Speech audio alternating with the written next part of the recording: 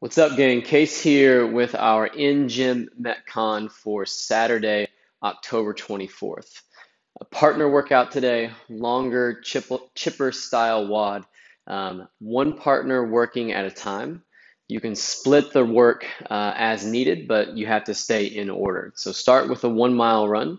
Then you've got 90 wall balls, 80 toe to bar, 70 box jumps, 60 push-ups, and then you're finishing up with a 1 mile run.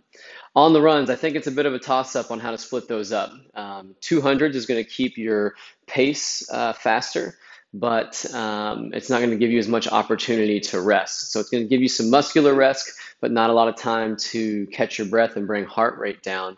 400s is going to bring your pace down a bit, but it's going to give you more opportunity to recover and potentially keep you stronger later in this workout. Moving on to the wall balls. I would recommend splitting those into roughly 10s today. There's so many reps there that if you're going 5s, it's going to be a ton of transitions. That's going to take a lot of time. So pick a weight, pick a height that's going to keep you somewhere around that 10 range. Don't go for big sets. One, just to keep your heart rate down, and two, bigger sets tend to lead to more soreness. So if you can split these into some smaller or at least more reasonable sets today, it's going to keep you feeling fresher coming into next week. Just talking about some wall ball mechanics and things that we typically see on these that you might want to watch out for. So on that wall ball, the squat, the beginning piece is probably the most important part. If you're in a bad position in that squat, it's going to screw up all the power that you're going to have on that throw. Some common flaws that we see here, a lot of folks will let that chest or even that ball drop when they come to the bottom. Now I'm having to get that ball up into a throwing position, so I'm using extra motion that I really don't need. Keep that ball up closer to the chin. That's also going to help you keep your chest high, and then from there, you've got a good platform from which to throw. Might be a little bit harder for you to achieve that position in the bottom, at least starting out, but if you'll keep working on it, it'll feel more comfortable, and it will lead to more efficient reps over time. Two more things on wall balls. One, get that hip crease below the knee if you have the ability. When we warm up goblet squats with the balls in class, people always tend to look really good on squats, and then when we go into the wall ball, those squats start getting higher and higher. So take your time, get down to what is a full range of motion for you, and then get everything you can out of your leg before you throw that ball. Last piece on wall balls, try to come up with a consistent breathing pattern.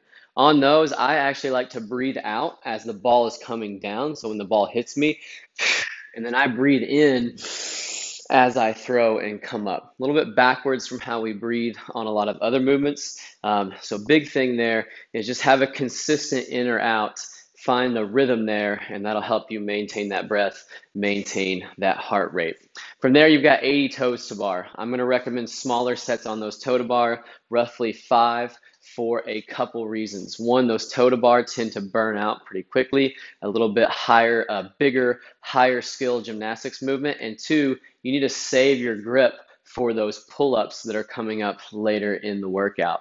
One tip I'll give you guys on toe to bar, in that bottom position, big flaw I see is people let their feet either come apart or they let that knee bend back. We lose power when we break and bend here.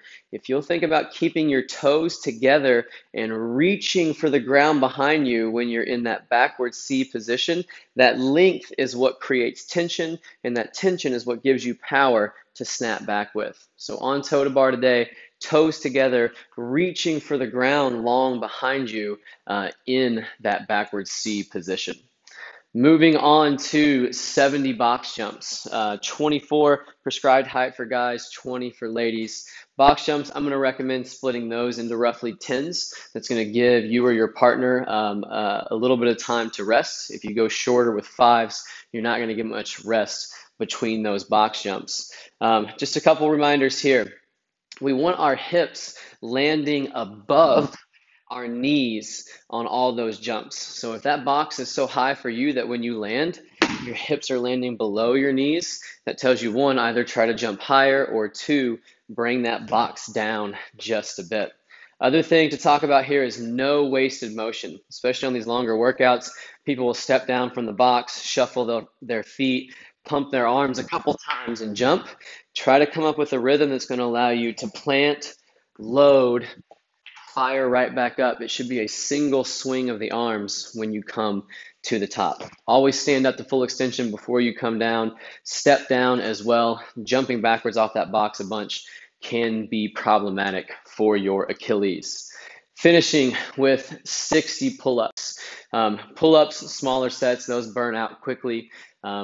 If you're not doing kipping pull-ups today, recommend box pull or jumping pull-ups or ring rows, just because you don't want to take as much time getting in and out of that band. And also high rep pull-ups, the intention of this workout is just to keep the heart rate up. So we don't really want to slow it down with a lot of banded pull-ups today. Save your hands on those today. Absolutely no rips. We're coming into a base week, so we want hands, everything feeling good when we kick off next week. Finishing up with that 1 mile run, I'd maybe split that different. If you did 400s that first time and you're feeling more fatigued at the end, maybe you guys split that last run into 200s. Keeps those efforts a little shorter, might keep your intensity up a bit higher, keep your pace a bit higher. Plus, there's really no transition time on that run. As soon as your partner gets back, you're taking off from there. Good luck on this workout. Have fun, get some intensity, but keep things into reasonable sets. And when it's your time to rest, think about that breathing in through the nose, out through the straw. Try to relax. You do that over the course of a long workout like this, and it will lead to quite a bit more recovery throughout. Good luck, and we'll see you guys back on Monday.